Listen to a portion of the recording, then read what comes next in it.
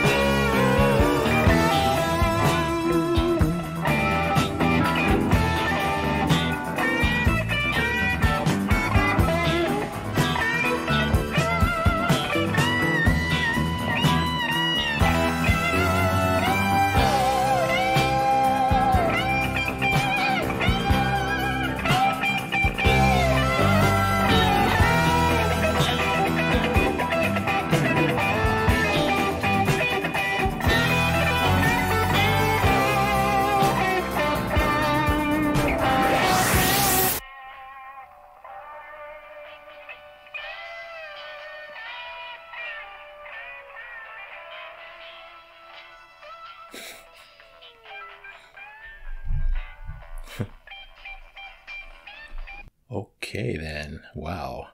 That part just took me out of my epic David funky guitar solo trance that I was in. I was like, what's happening here? Definitely one of the most bizarre, unexpected, and interesting things that I've ever heard in a Pink Floyd song.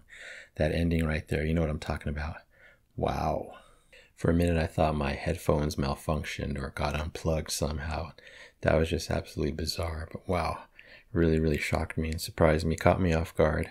Interesting. Love the second half. You get a great guitar solo from David. Perfect as always. And it was a long solo, you know. Nothing like a long David Gilmour solo. You get to enjoy it even more, and he gets to go more places with it. So I also love Nick's hi-hat work in that last section. Went on for a long time, and I really appreciated it. So that mixed with Roger's bass lines, you know, he had a really cool bass line going there, and just loved all of it, as always. Great song, and can't wait to hear this whole album, you know, straight through, to hear how, I mean, such difference between Shine On You 1 through 9, Welcome to the Machine, Have a Cigar, Wish You Were Here. They all seem very different, but I know when I hear it all the way through, it's going to be a beautiful masterpiece and a cohesive piece. So anyway, going to check out the lyrics now. I'll be right back. So I know the lyrics are basically criticizing the music industry and the executives that run the music industry. I think he's discussing the insincerity and the ignorance of these executives to the art of music and what's really important, you know. Always money in their eyes, always money. That seems to be their main motive, you know, how to make themselves richer, possibly to the point of exploiting the artists, you know, and not giving a you know what about that. Another sad reality that's out there in the world, you know. It's probably always been that way, probably always will be to different degrees, but it's interesting how they gelled those lyrical concepts with such funky music. And again, you can count on Pink Floyd to do interesting things in their work, and this is no exception. So, amazing song. All right, on first listen, I'm going to rate this great song 5 golden records. Yes, A/A+ for Have a Cigar, Pink Floyd, 1975, from this most epically outstanding album, Wish You Were Here. Thank you, guys. All right, that's it for today. Thank you so much for watching. For Pink Floyd is good any day of the week, as you all know. Anyway, don't forget to subscribe, like, and comment down below if you wish to chat with me or simply to help the channel grow. Would really appreciate it. Anyway, you take care, stay safe, stay hydrated, and remember to let peace, calm, and light into your day and night. And I'll see you next time in the past.